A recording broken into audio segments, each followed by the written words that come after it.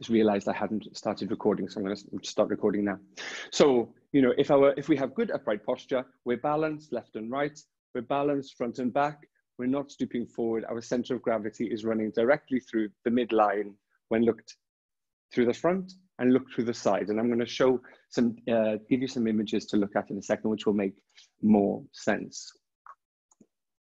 So, posture. And I've got permission, I've been very kindly given permission by these patients to use their images today.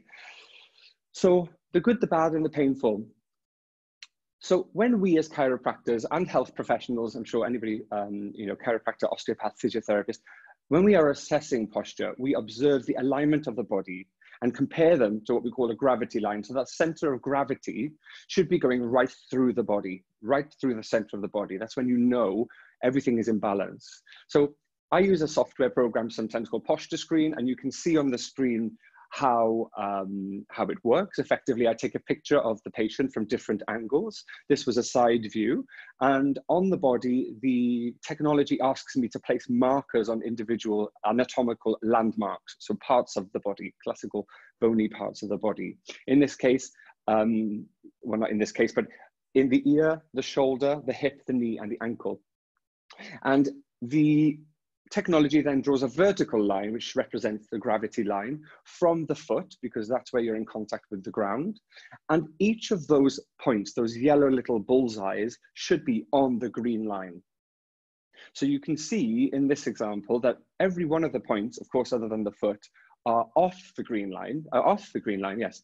And the technology joins them up with a red line. And for every dot which is away from the line, there is accumulating tension in that area.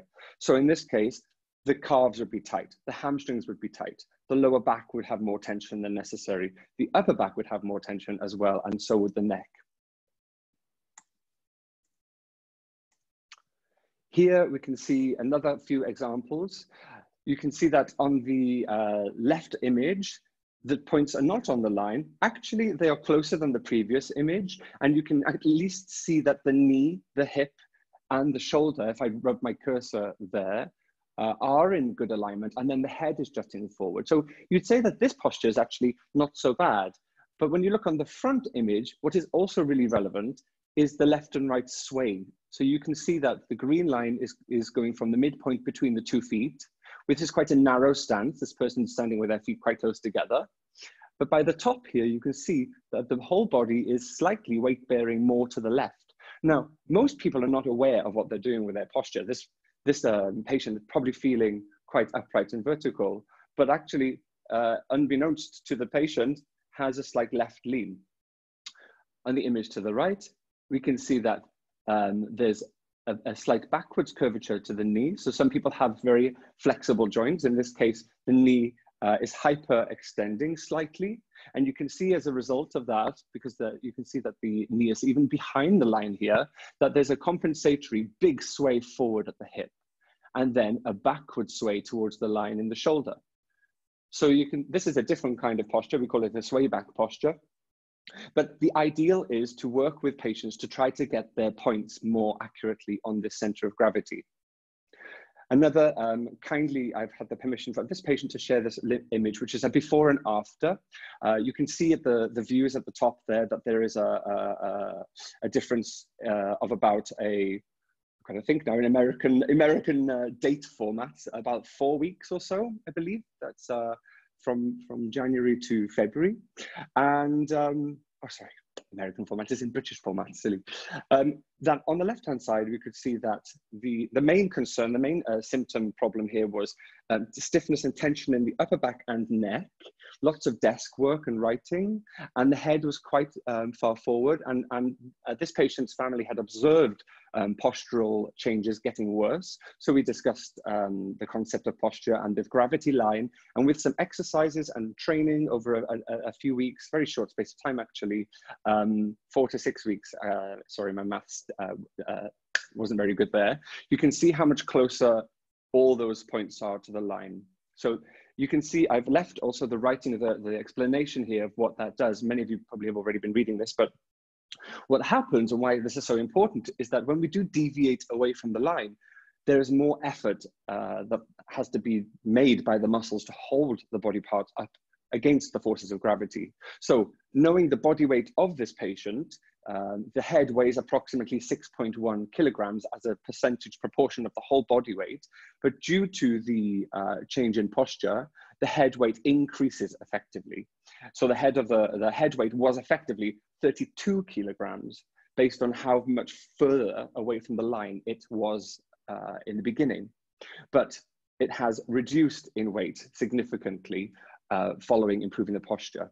You can see it's gone down from 32 kilograms on the 13th of January. This is how much effectively, due to the laws of physics, the head weighed in the patient at this point first attending. But after working on the posture, on this date, the head had reduced in weight by 59%. So you can imagine the effect that reducing the effective head weight down 60%, what positive effect that has on the joints and muscles of the head and neck. So this is a really great result. And thank you for permission for sharing that. Sitting is even worse. Okay, so we're getting closer to the working from home problem. So most of us, when we sit in a chair, will sit in any number of ways, but this person on the left is sitting with a bum far away from the backrest. This places a lot of stress on the lower back here, and the head has to flex as a result.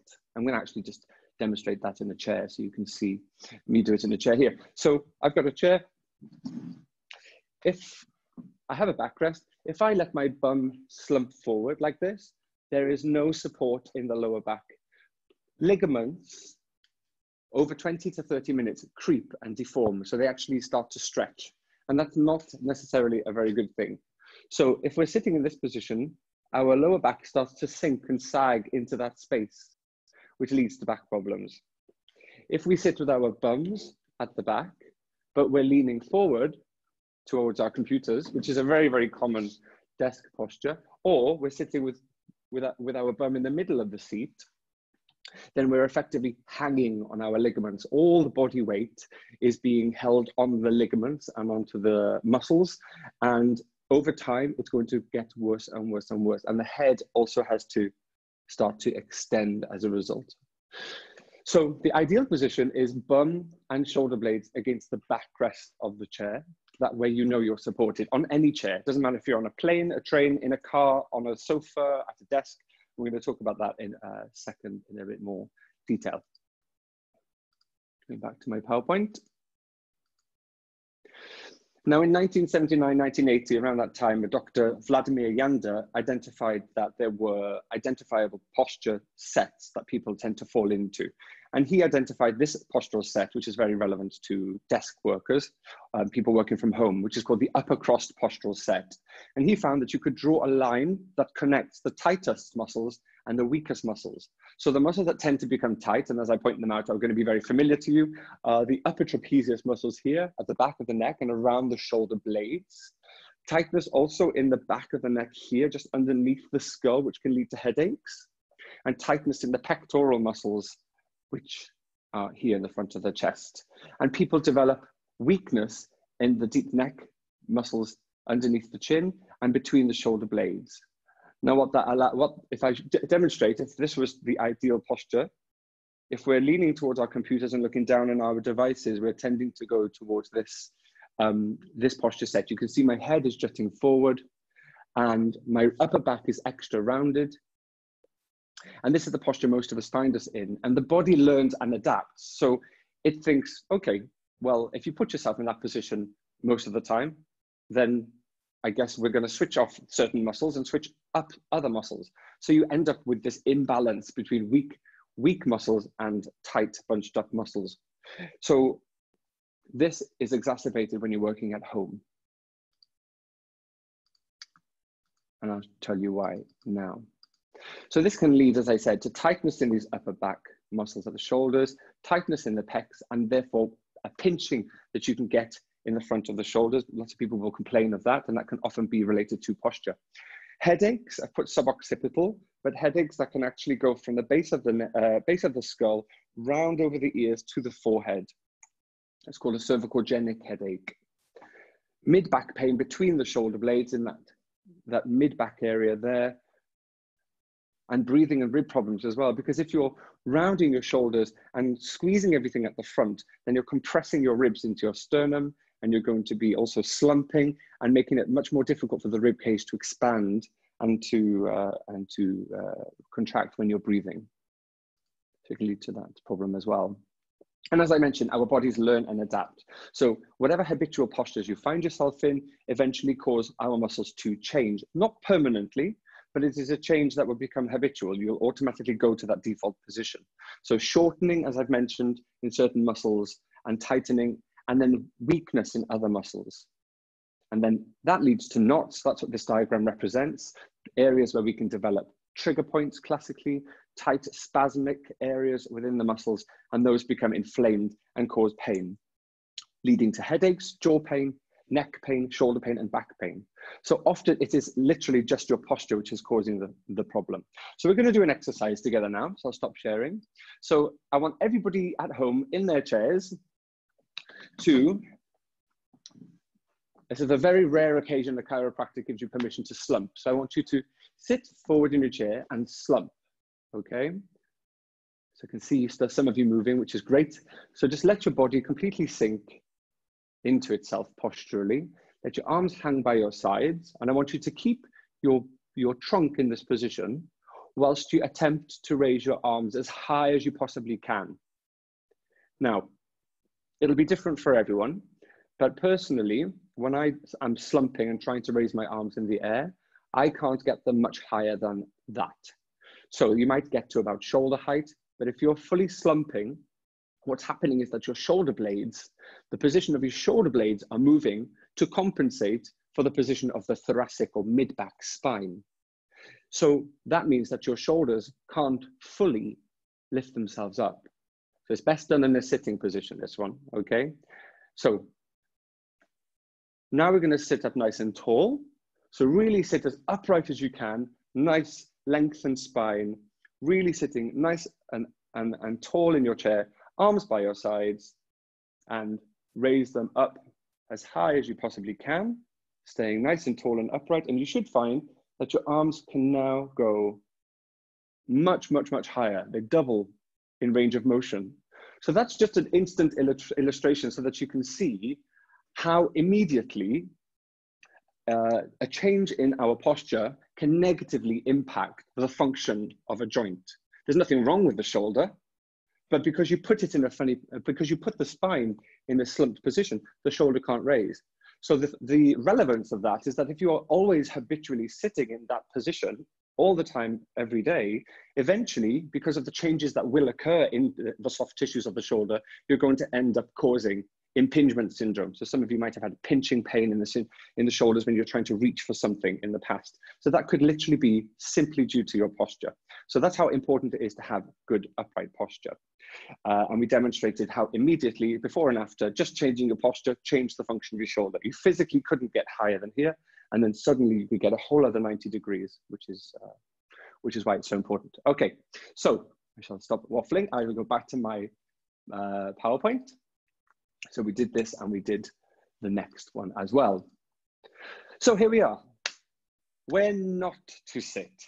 You're not going to like me because I'm going to say don't sit in soft, comfortable places. So I took a few pictures just to demonstrate.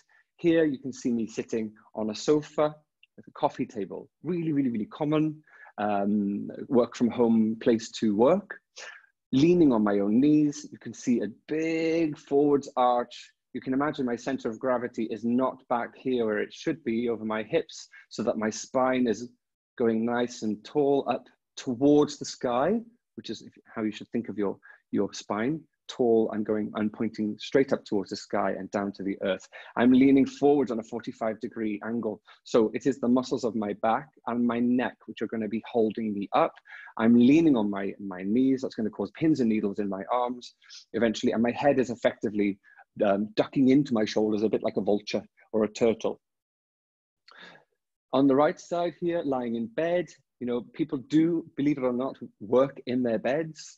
You know, yes, the bed, you spend 8 hours there a night if you're lucky. but it's not made for working in. So although my spine is fully supported, my head and neck and upper back, if you were to be able to see the skeleton at the top of the spine here, it's actually going from horizontal to vertical and more. So there's a big turn of the spine that's happening at the top here. The neck, you know, is supposed to be, when you're in the normal neck shape is to bend backwards slightly. So if you're going to stay for a long period of time working in your bed with a neck which is flexed, you're going to end up with upper back tension and problems as well. And here at the bottom, looking again very chilled and loungy on the sofa, feet up. Oop, let me just go back. Feet up, crossed. Again, no crossing of legs, ideally. And that's the fact that my feet are higher than my hips mean that there's extra leverage going through my lower back in a bad way. So we're pushing the back into a flexed position. Again, the back should have an extended position, and then the neck is flexing forward. So if I just show you on a spine here, this is the normal shape of the spine. It has a double S shape. So we should have a little backwards curve of the neck. By the way, the face is here, so this person's looking that way. Base of the skull. You've got a little bit of a backwards curve here, which is normal. Then we have a convex mid-back. We all recognize that from this kind of posture. And then the bottom actually is the opposite. It should go the other direction. We always want to maintain these curves. These are the natural, neutral curves of the spine. So when I'm lying on my back, in that last picture you just saw, slumping, what's happening is my lower back is bending the other way, and my neck is also bending the other way. So that's what's happening in the spine. Short, you know, of course we can bend that way. We're designed to move that way, but it's not supposed to be for hours on end. Same with the sofa. You know, this is the normal shape of the spine. And if I'm leaning, sorry, I'll turn them around to be more like the image I had earlier. If I'm leaning forward towards my coffee table, yeah, I'm turning my spine into this big arch shape. And the center of gravity, you can imagine gravity is pulling this head down, and the head weighs size, you know, pound for pound or size-wise, exactly the same because of the density as a melon. So you can just imagine having a heavy melon at the end of this spine, what that's going to do. So it's all your ligaments and your muscles which are holding you up. So always trying, the key is to have these natural, normal, neutral spine curves in every position, wherever you are. And I'll show you how in a second. Going back to my PowerPoint. Yeah, anything that may feel good now will probably not feel good later. So how should we sit? So ideally, bum and shoulder blades right back against the back of the chair, and head perched nicely on top. If you have your bum and your shoulder blades in the right place, because of the way we're designed, the head will more naturally fall into the right place anyway.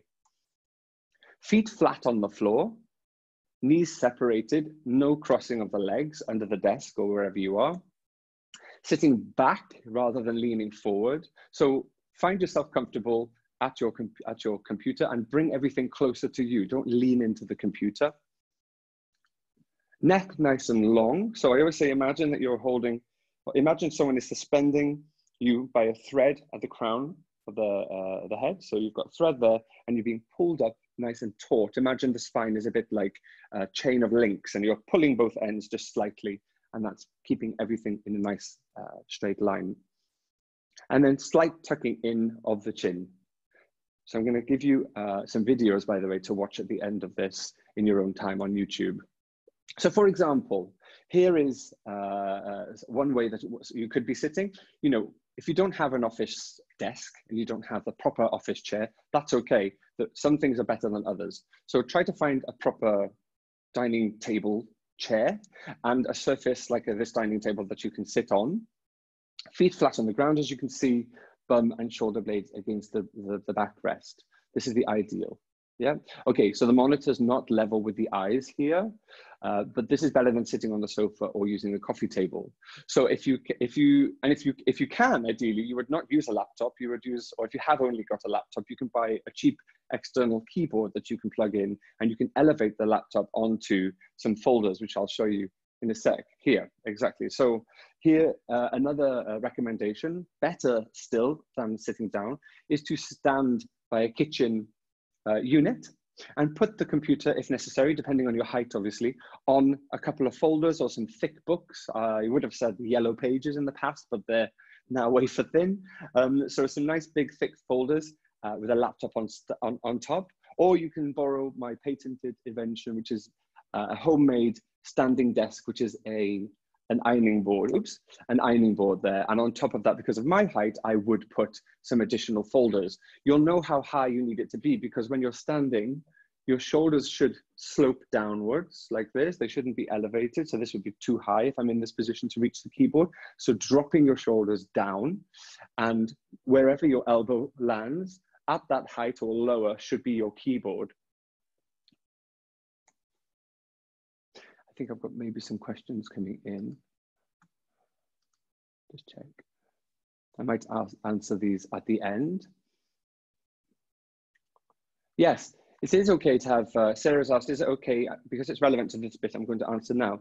It is okay to have a big cushion behind the back while sitting in a chair. It's a great idea. So that's going to help keep that lower back lordosis, or that concave curve in the lower back. So if you are sitting on any chair, but that's one of my tips I was going to give afterwards for sitting on the sofa. If you are going to sit on the sofa, even just to watch TV for a long period of time, putting some thick pillows in the lower back helps to maintain the correct shape of the spine. So I'm going to go back to my presentation. So another key is just don't sit for so long. Move. Some of you may know about the Pomodoro technique for avoiding, for productivity actually, but you can apply it to movement as well. So the premise is that you work in 25-minute blocks followed by a short break. And because of the way we work mentally, it is a better way to stay focused on what you're doing. And so I would recommend adding an extra dimension to that, which is setting a timer on your phone, or you can use, and it was named after this timer, this tomato-shaped kitchen timer, which is why it was called the Pomodoro technique, Italian for tomato.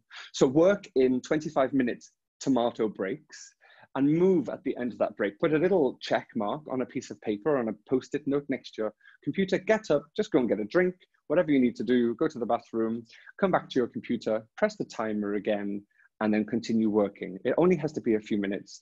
And then every 4 checks on your check mark Post-it note, you would then have a longer break. So it might be your lunch break, or you just have a longer break and move around, stay standing, walk around the house, or whatever you need to do. But don't sit for hours on end on a computer, on a sofa, or on a coffee table. That's what causes problems. So I've talked a lot. Let's stretch together, and I'm going to stop sharing the computer. I'm going to share this video with you, along with a bunch of others, which are really, really hopefully going to help you. So you don't have to worry about remembering everything. So I want everyone to do this this exercise with me, this group of stretches. So let's start with looking as far as we can over our right shoulder. Really just push into the end range there. You might feel some muscle shaking. You might even feel some tenderness, discomfort. Turn all the way to the other side as far as you can. Again, just pushing into that end range. Challenge your muscles and joints. Try to keep the torso nice and still. And then you can slowly come out of it and go back to the other side. And then slowly back to the other side again. So we're just going to do 2, but you can do up to 5 in each direction. And I call this the big no, big slow motion no. Come back to the center, and then you're going to go back. There's going to be a big slow motion yes, right back. Keep your teeth together so you stretch all of these muscles underneath the jaw that connect from the jaw to the throat, down to the collarbones, and then opposite. So come down and chin down to chest. And what's great about doing this, if you do this every morning when you wake up, or maybe after moving around for half an hour, because you'll probably be very, very stiff anyway, is that you become aware of where your tensions are. Head right back as far as you can, teeth together, and head forward. And if you do it nice and slow, you're tuning into your body, and you're just becoming aware of where your tensions are and where you're holding stiffness. Ear to the shoulder. So I call this the maybe. Not technically the sign for maybe, but it is for our purposes. Ear to the other shoulder. So lovely to see you all doing this on your screens. Lovely. And then we go back to the other side. And like I said, I'm just going to do 2 in each direction, but you could be doing up to 5 in each direction. And I'm sure you'll all agree it feels quite nice. By the way, when you're stretching, your arms don't necessarily do nothing. If I'm going this to the left direction for me, I think my screen is mirrored, so it looks like I'm going to the right. I would reach down with the opposite arm to get an extra stretch. You probably feel that. And you do that on the other side. So let's now do a more focused stretch of the trapezius muscles. And like I said, I'm going to be sending you this as a video on YouTube. So you're going to reach over your head and hold just above the ear. This arm is going to point to, is actually going to reach for the ground. That anchors the shoulder down. Then you're going to pull the ear to the shoulder and reach down towards the ground, and you're going to just feel that upper trapezius stretch. This is called a static stretch. It's because it's not continuously moving. Now, these are usually to be done, as we're doing, just to remove tension throughout the day and after exercise. And they should always be held for minimum 25 seconds. Lots of people will just do a 10-second stretch, but muscles resist being stretched. So you have to wait until the muscle goes, okay, I'm going to let go. So just make sure that you are holding for long enough. Swapping sides, obviously, we've got 2 of them. So reaching for the ground with this arm, pulling ear towards shoulder on the other side, nice and slow, always going slowly into stretches. And then also another tip with stretching statically like this is to breathe in, breathe out, and pull a little bit harder when you breathe out. Muscles also relax more when we breathe out. Very good. So now that we've done each side individually, we're going to do both sides together, and that's going to stretch the center of this muscle group and the back of the neck. So interlace your fingers. They're going to go over the crown of the head. And then keeping again the torso nice and upright, we're just going to pull the chin down towards the chest.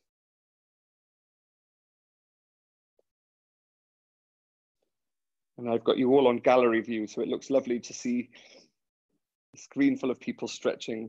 Makes me very happy. I am strange. Chin to chest, good. Breathe in, breathe out. Good, and then let go. Always coming out slowly because your muscles are now relaxed. Shoulder rolls, we're gonna draw big circles now. You know, imagine that you've got a pen attached to the side of your arm and you're trying to draw a giant circle on a piece of paper on both sides. So nice big stretch. I really like these. Do nice big circles. Now I'm giving you a very simple stretching routine. I could give you dozens of stretches. There are so many stretches out there, but these basic stretches are enough, and they're short enough to be done more frequently. You can, of course, do longer stretching routines, but then you're bordering into doing a mini yoga session, which is fine once a day.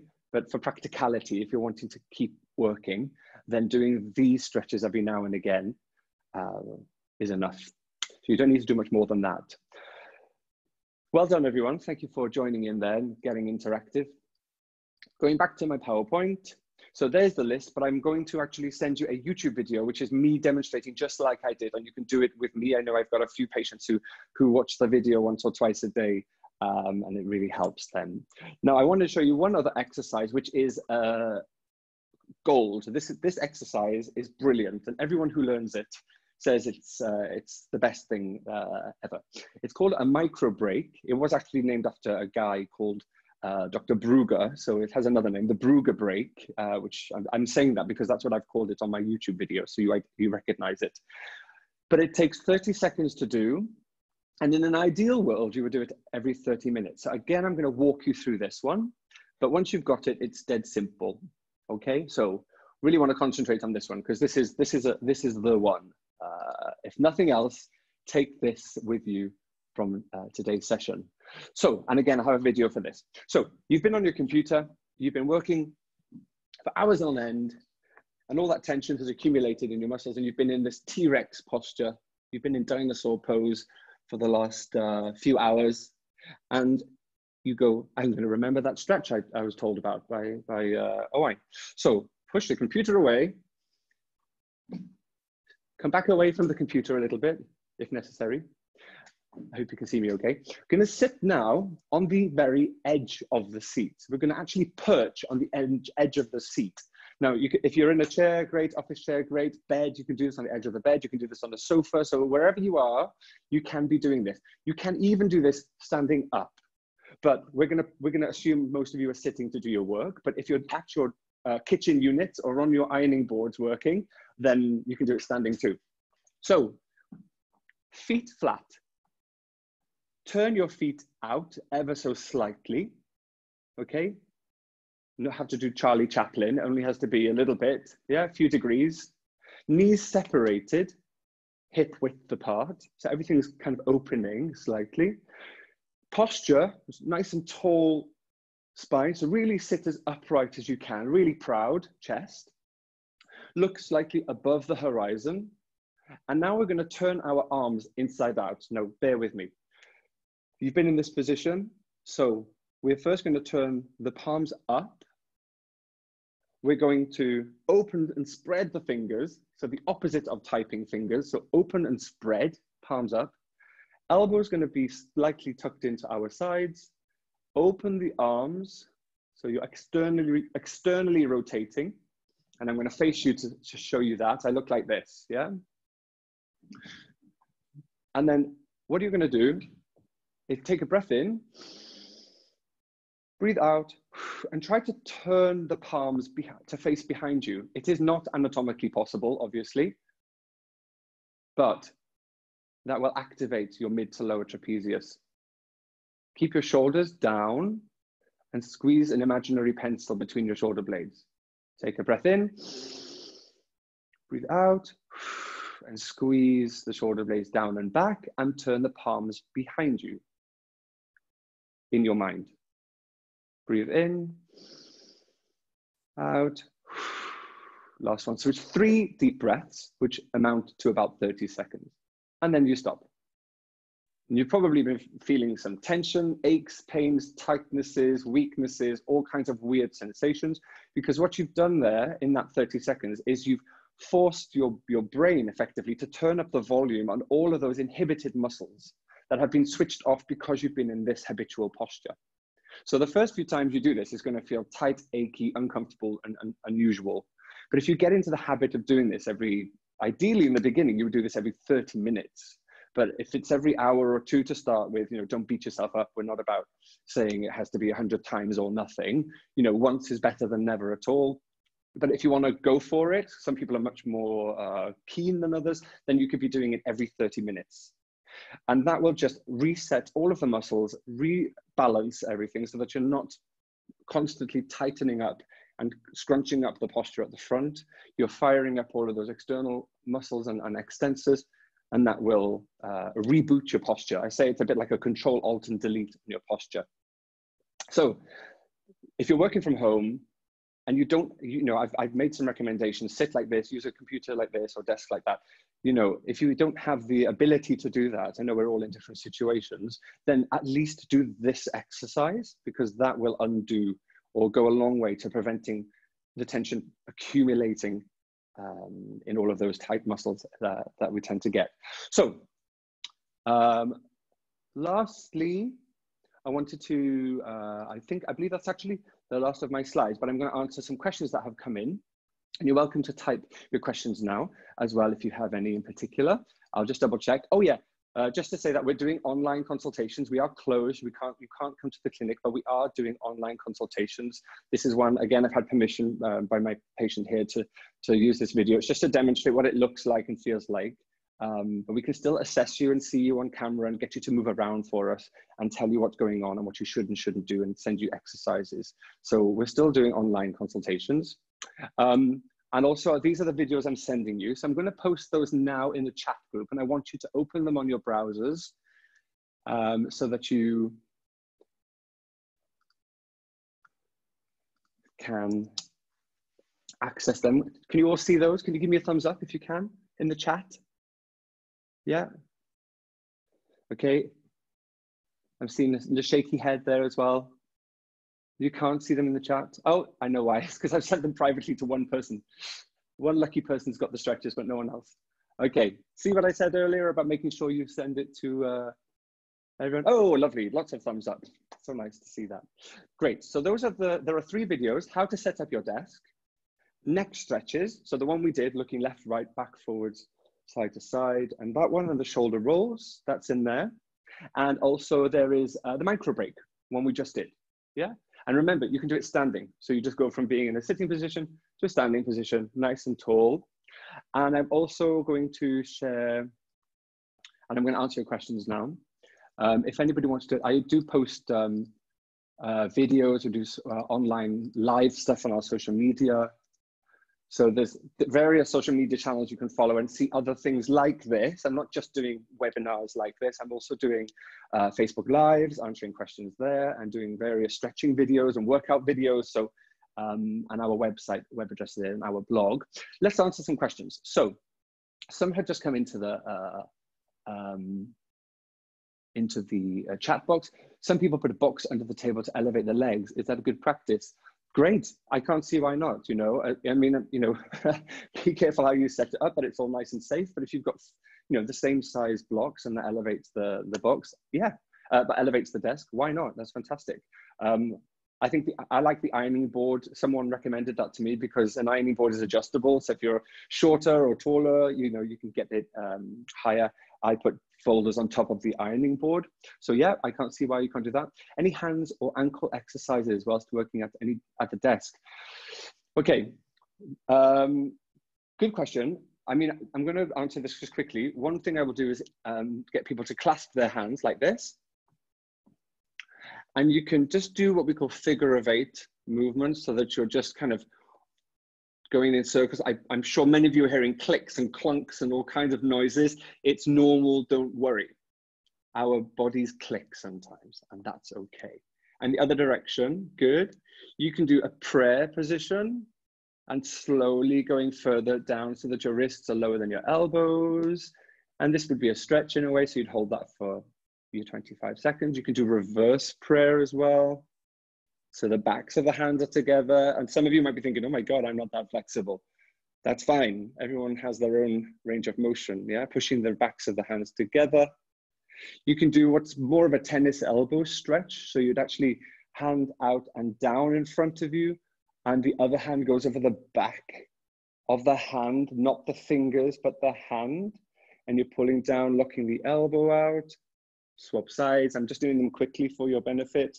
So those would be some good hands and forearm wrist if you are exercises if you are getting tension in the forearms. And our wrists and our ankles are actually anatomically pretty similar in design. So again, you might want to do circles with your ankles and the other way, and stretching your calves.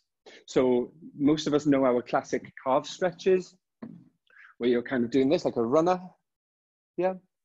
Heel staying on the ground, locking the knee out. So I would just do calf stretching mainly for the ankles, but there are many others, and I know this is, I'm kind of allowing a free-for-all here with the questions, but some of your questions might actually lend themselves better to future webinars or some of the videos you might find on YouTube. So do check those out as well. Some of the questions I had in advance I wanted to answer. If you're tall and you cook more now as a result of being at home, how can you stop your lower back aching? From the stooping, I guess, from the chopping. And actually tall, I've got, you'd be surprised, quite a few tall chefs that come to see me because of this very problem. So one thing you can do, and it's the same for cooking, for doing the dishes, is put your foot up on a ledge. So if you put your foot up on the kind of, if you open a cupboard, if there is one underneath, and you have the ability to put your foot up on a ledge, that helps to maintain a lower back arch. And of course, just like I showed you with the computers, you can put the chopping board onto something, so elevate the chopping board. It's all about bringing everything up to your level.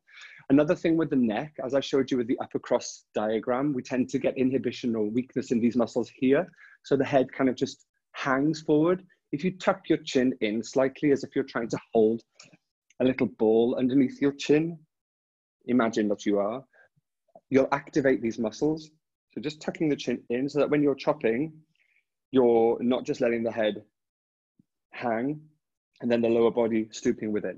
So the main things are put a foot up on something like a little step. So you can actually get little steps for the kitchen to get to the cupboard. So you can actually put one of your feet up on there. That helps the lower back. Is there a way to sit on a sofa that is way too big or round and way too slouchy?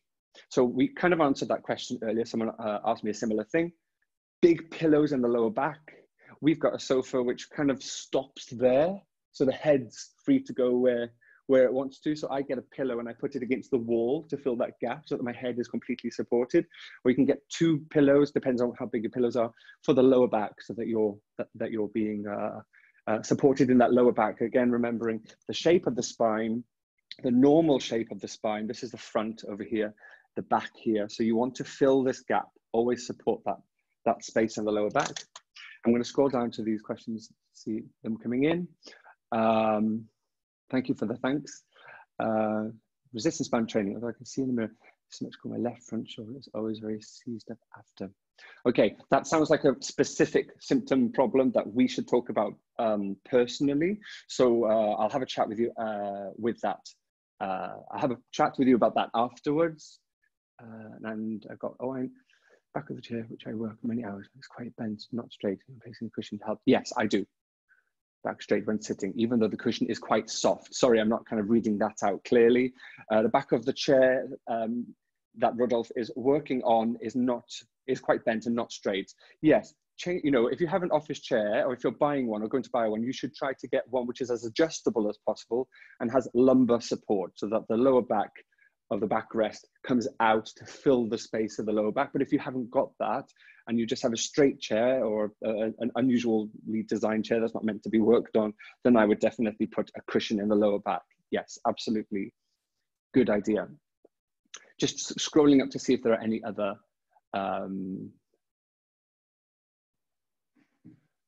questions. So again, Karin, thank you for your message about the sciatica. Again, I'm very happy to speak to you privately about that. I also have some videos on exercising with sciatica and nerve flossing. So anyone who's had sciatica or who gets pain in the leg, there's an exercise that you can do called nerve flossing that's quite good for you. Depends, of course, what's causing the sciatica. So with a specific symptom like that, sciatica means pain in the leg, by the way. Specifically relating to the sciatic nerve that's being trapped, usually either by a disc or a tight muscle, or it could be from arthritic change. So generally speaking, you should always get the sciatica diagnosed by a professional first so that you know what kind of sciatica you have and what's most likely going to be pinching the nerve or irritating the sciatic nerve. One of the prescribed exercises I would give to someone, provided it was okay to give it to them, would be sciatic nerve flossing. I'll demonstrate it to you in case anyone else also has sciatic symptoms or gets them sometimes. Again, I have a YouTube video on this. So you'd sit in the chair, or actually I'm going to sit on my desk because you can see me a bit better there. So you'd want the leg ideally swinging, as you can see here. And then what we do is we point the foot towards me. Can you see how I'm pointing the foot towards the sky? I'd sit nice and tall. And then I'm going to straighten the leg as I look up behind me. And now I'm going to slowly move both the leg and the head forward. And then I'm going to repeat about this speed. And people will find usually that there's an increase in the sciatic symptoms as you're starting to pull the nerve. And that's normal. You should never push into any sharp pain, but it is normally quite uncomfortable. And you would just repeat that about 10 times on the sciatic side, but no harm in doing the other side. There are many variations of this exercise. You can do it lying down. You can move the head and the leg in the opposite direction. I've got a video, like I said, on YouTube, but that's something that's probably best if we chat with each other privately about. A few people are asking me for that video now, so I will share it. But I wanted to actually, I can show you my desktop, and you can see, if you go to the Backspace YouTube channel, you'll see that there are quite a few videos here.